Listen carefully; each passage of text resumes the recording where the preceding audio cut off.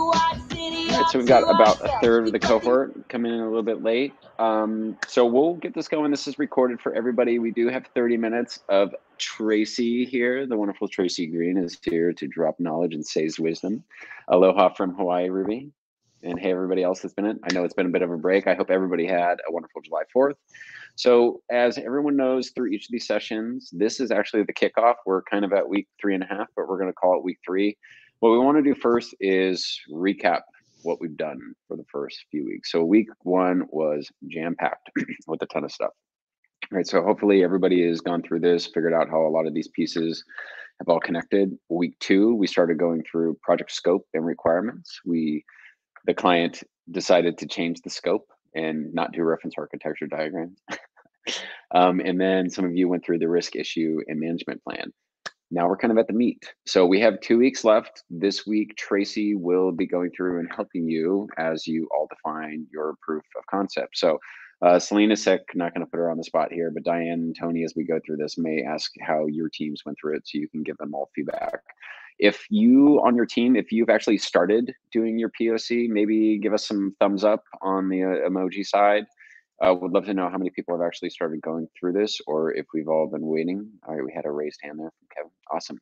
So for this session, I'm gonna kick it over to Tracy here to share a little bit more about, she's been through one of these, or Tracy, sorry, you've been through one of these. Do you want to highlight maybe some tips, building a POC, Sure. what you would think about?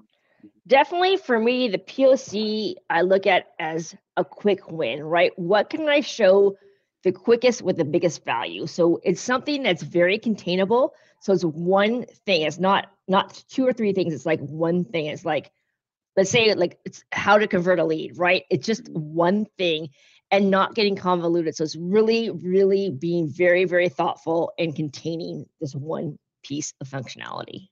Mm-hmm. Awesome. So when you were giving some feedback to some of the others in the previous, was there anything that you saw was maybe confusing, right? As tips of advice is taking on kind of like that role of the client, or like maybe they did too much, maybe they did too much little to that point. I think it is. I think it was I think people got really ambitious, and I think that's like people want to show everything. That's not what you want to do here. You want to show just one thing and do it really well, right? Because if you show multiple things, you kind of just take away the focus. So it's just really one proof of concept. Like and it's just to build confidence in your client that you understood what they said, right? This is just like a sense check. Hey, we got this. We want to show you. And sometimes it's not necessarily the easiest thing, but it's definitely something that maybe they're a little nervous about. Let's say the client's like a little unsure about how is that going to work? And if that's something you could show right up front again, a quick win is like not necessarily an easy win. It's just a way to build that trust with your client.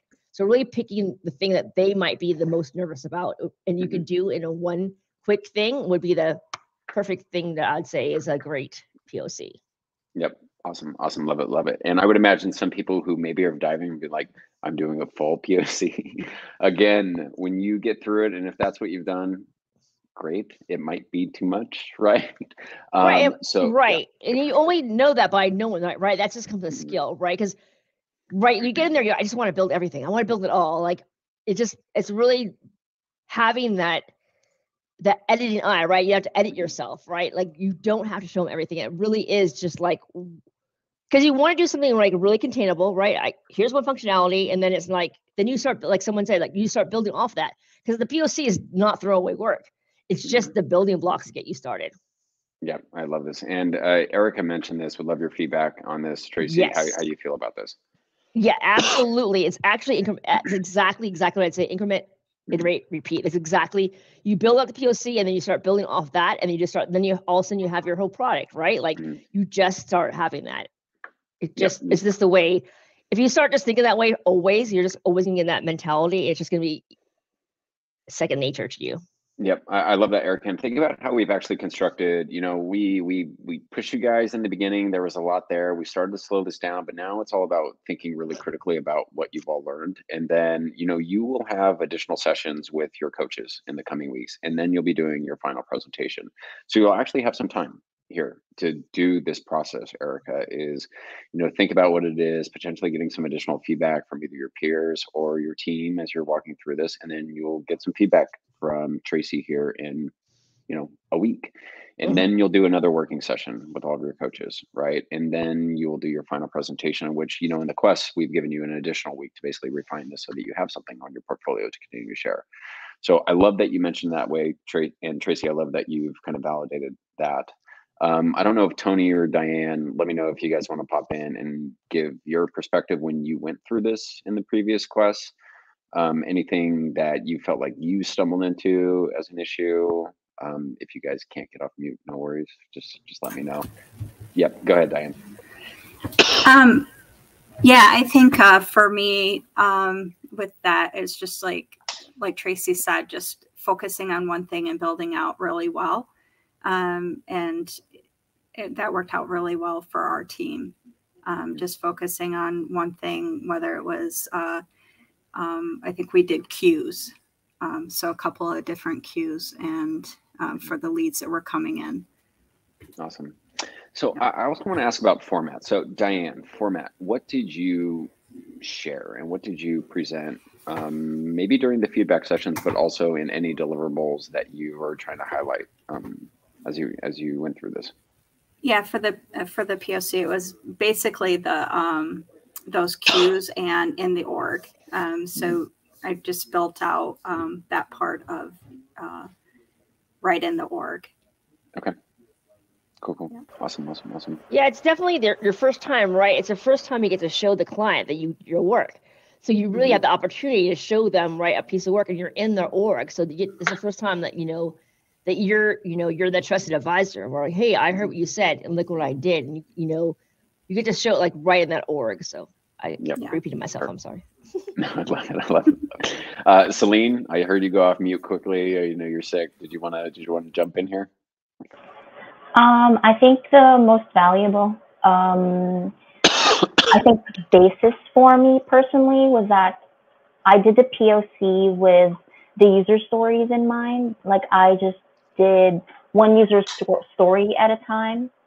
So it was a lot easier to go through instead of like just having one big thing all at the same time. So it kept me on on a certain plan, like, okay, I'm going to do user story 1 first, or like user story 5, because that's the most important right now for the client.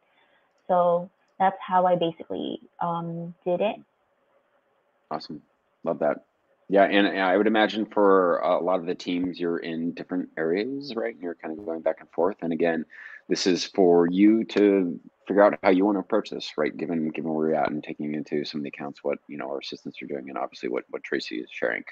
So we do have 2 questions first that will go into Tracy, if you're able to answer, which is Heather. Thank you for asking this. This is a great question. So. Right. Yeah. So I guess the BA, so it really depends on the role, right? So I have a hard time because, like, to me, a consultant is like the consultant, like the functional consultant. So it's a BA. So it would be whoever is like the project lead, if that is on your team, who's the BA, that is going to deliver it. To me, how I've done it in the past, whoever has built that POC should probably present it because they know it the best.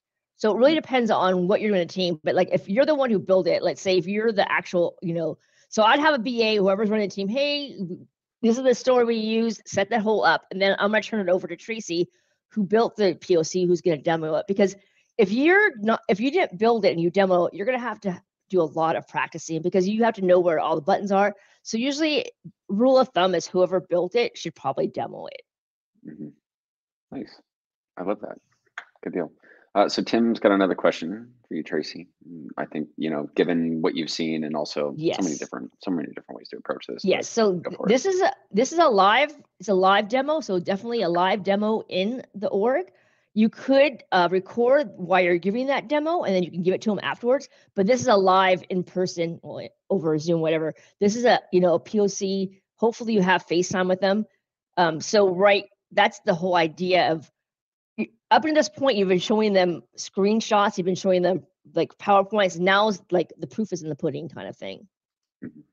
And know for everybody, based off of where you're at, and if you're having any difficulties with these, figure out the best way to Tracy's point is you need to show your solution, right? So whether you kind of get stuck in like the only way that we can do this is through screenshots, that endpoint that Tracy's getting to is really that golden apple, right? That everybody should try to achieve to. If it's not possible, it's okay, right? We will definitely want to make sure that everybody knows for that. Like if you're going through this and even like team constraints, et cetera, however you're learning through this is really what we want. Yeah, I guess that was my answer, was a real world answer, and not like this is like in our world. So that was a real world answer. In this world, you'd want to do a video of you in the org. If you can't do it live, then a video would be best. If you can't do that, then screenshots. But we're really right. This is your chance to show off your work, and what better way to do that is to show you in the org. Mm-hmm. Awesome. So I know a few of the teams were actually working on their POC. If you do want to get feedback from Tracy at the end of this is a really good time, talking to Erica's point. So if you do have that, just let me know. You can ping me, message me directly, put in the Q&A, or raise your hand. Either way, we can get you on stage for feedback. It's an accelerant. But before we do that, Tracy is very passionate about UATs. Yeah. And Tracy, I'm honestly still confused on what they are. So I'd love for you to drop some knowledge for everybody. Sure. Well, UAT, right, stands for User Acceptance Test. And so obviously it's a plan. So, right, you always have to have a plan, because as you're building out, it goes back to like the increment, iterate, repeat, right? How do you do that? So I'm going to build out that POC or whatever my sprint is. Why I'm doing that, when I'm done with it, I'm going to present that to the client. Now, the plan is the client's going to be working on the acceptance tests that came out of the user story. As they're testing it, they're going to give you feedback, because you're already going to be on the next sprint. And so by the time you get that, you're going to be on the next sprint. And I always tell every client the same thing. I'm going to get it 75%, about 75% right, because I can hear you, I can do it, but until you touch it and see it, it's not going to be complete. So you should never expect to have it 100% right. You should never feel bad. The client's always going to have comments back. If they don't, then they're not testing it, honestly. If they don't have any comments, they have not tested it. So it's really just a plan that you put in place where you say, okay, I build out my sprint. Here's the plan. You're going to have X amount of time. I want you to go through every one of my user stories as acceptance tests, and you're going to check off that you did it. And then you really want them to say, it passed. So you really want to make sure wherever you're keeping your information, like I use Trello, whatever it is, that you know what column it is. If it's in UAT, you want to have the client be the one who moves it over to acceptance. You don't say that it passed. It has to be a client that says that passed the user acceptance test. So I hope that helps some people. Help me. I keep learning every single time you come on stage and teach me something. So Tracy, I'd love to know, at different companies, different orgs, how have you seen maybe this process change, or people maybe just doing like QA procedures, or how have you seen it kind of vary in different orgs and companies? Definitely right. I think that it's been the biggest variable that I've seen in all companies, that every company does it differently. I like to do it the same. I just build it in as part of, I call it time box, people call it sprint, because like whatever the keyword, like it's a time box, right? I say I'm going to do this amount of work for this amount of time. Let's say I'm working, let's say 2 weeks, right? I'm going to get these stories done in 2 weeks. Then the plan is I have that listed. So they have the story. So we have it, whether it's in a spreadsheet, Excel sheet, or Google Docs, Trello, whatever you think. It's like you have it there, and it's just part of it. So when you say, okay, I've worked on this, I've tested internally, now I'm handing it over to you, the client knows exactly how to test that. And that's why it's a plan. And that's what I think. So it has to have the steps, because you can't just say, hey, I built this. The client's like, well, how do I know it works? Well, what did it do? What's the result? Did the results meet what I was supposed to do? Yes, great, I passed it. And if not, they have to kick it back. They can't just leave it there. You have to kick it back into in progress and give you well-documented steps saying, okay, this is what I saw. Here's what I expected. Right? It's really important to get that. A lot of clients are like, it didn't work. You're like, well, okay, great. And then a lot of times it comes to the part where you're like, is that a feature or a bug? Like, is that, and that's where the rubber meets the road. Was there requirements issue, or did something not working?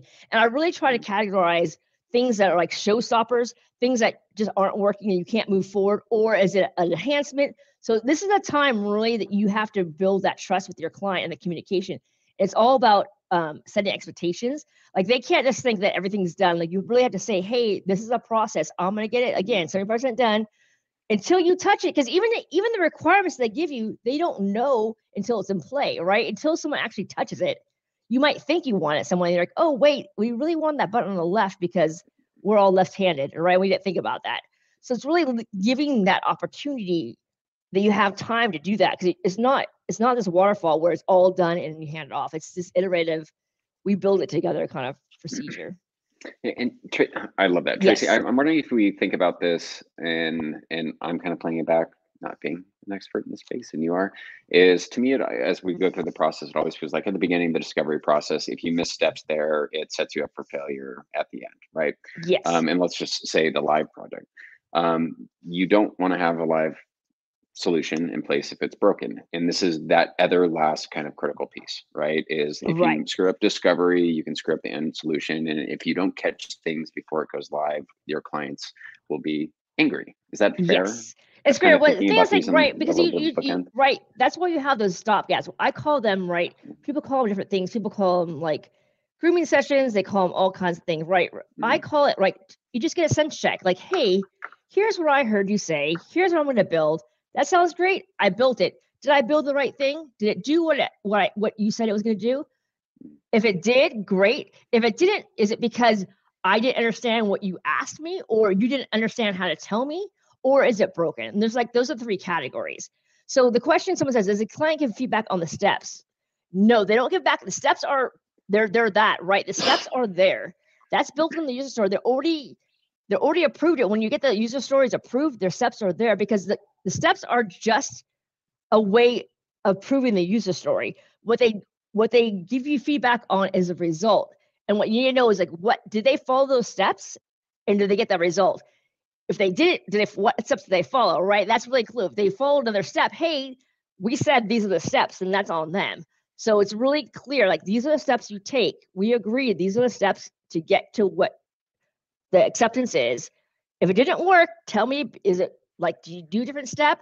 Or because sometimes, right, and that's a big thing that people don't understand. When I build something, I know how it works. I'm going to click on everything properly. Until someone clicks on something wrong, then you're like, oh, whoa, maybe that should have been an automation. Maybe, like, right, or there's a spelling error, small things like that, because you don't see them when you're working on it.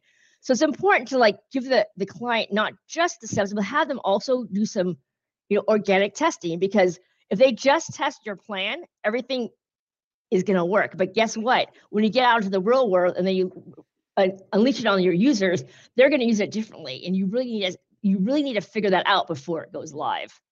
Yep. Awesome. Love it. So Tony, Diane, Celine, I'm not sure if you even did UATs during your other quests. Would love, your thoughts on that, if you did it or not. If anyone did, great. If not, there's a great question from Tim again. Thank you for all the great questions. So who are we using as our client for testing purposes? Yes, that is a great, I think that's a great question. I don't think we established that last time. I think, again, this is like a role play thing where you have to, like, maybe it is like, hey, this we can decide right now is maybe it's someone on your team. Maybe someone on your team plays that role, and you say, okay, you're our client. Like, so whoever's building a demo, the other person does the UAT, right? Maybe you break it up that way. Yeah, and Tim, I think to Tracy's point is sort through it, but one good way of potentially doing this is, and Tracy, let me know how what you think about this, is people who did not do the user stories, maybe. Absolutely right. Yeah. Like if somebody didn't do the user stories and wasn't part of that, and you shifted that out, a great opportunity for somebody to go through it is somebody else on the team. Exactly. Just try to, right. Exactly. Yeah. Tony, go for it. Oh, no, I was actually just about to say that. As far as the actual testing, we did that in group. We just had, like, one person actually did the actual UAT, put everything on the spreadsheet step by step, and then we had another person go through that spreadsheet and do the steps to verify. And Tony, when you were going through it, any thoughts come across your mind? I'd say, one, did it feel like a really tangible exercise for you and kind of like closed loop thinking about how a client might think about it? And 2, any maybe tips that you had when you were going through it? I don't know, I think everybody already said pretty much everything that. No worries. No, I was like just putting you guys on the spot. I'm used to it. Yeah. No, it was, I think, like, I didn't actually do the spreadsheet, but I think the person who did just kind of went literally line by line as far as how I think they were doing it like as they built it, and just following that in place. And I don't know. You brought up a good point, Tony, right? Because there's two different kind of testing, right? Someone who built it, that's QA, right? You're QAing it, and that's something internally, right? That you want to make sure before you get to the client. But this is actually, you have to, it's a, like in this, right, we're pretending here. You have to put on the client hat and look at different, this is not the person who's building it, who's testing it, or who's on the development team. This is absolutely someone who is not part of the team, is on the client side. That's why it's the user acceptance test, because you absolutely have to do that for sure. You have to, internally, you have to do the same steps. Someone has to go through and say it works before you don't want to hand it to a client with it broken and say, oh, we didn't test it. The biggest thing that I've seen when I work with people, when I have them do something and they're like, okay, I did it, and I go to look at it and there's no test record, I was like, how do you know that works? You didn't even try it yourself. How can you hand that off to someone? It's not, we call it done, right? It's not done until you've tested it, you yourself. And sometimes you tested it and then, it worked on your machine kind of things, and you miss things, that's fine. But as long as you did a test record and you saw it work, then you can hand it off to UAT. Awesome. So if anybody else has any questions, this is a great time to ask. I think we went through a lot of them. If anybody else does have some questions, please let us know. Does anybody want to share their POC and or get feedback? Otherwise, we'll say don't be afraid. I know, great. I mean, okay. So here's what we're gonna do. In 6 days, 7 days. Okay, Erica's got a question. We'll do that first. That's a really good question. Yes, it could definitely, right? That's exactly right, because of the steps you already have that built out. That's a great point, Erica. Definitely, it could definitely be a starting point. I'm gonna applaud that. Kudos. I know we're gonna start giving out some points here or something. And then, all right, Tarveen's got a question. Let's fly through this.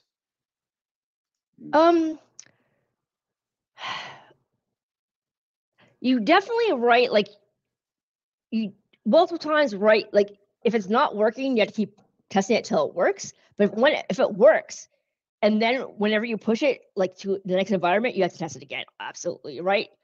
Test it in the environment you're testing it. It works, push it to production, but you have to test it in production because there's so many things that can go wrong. You can miss a field, things, the change that didn't work. So you definitely have to test it again when you get to production, if that is the question you're asking. Nice, awesome.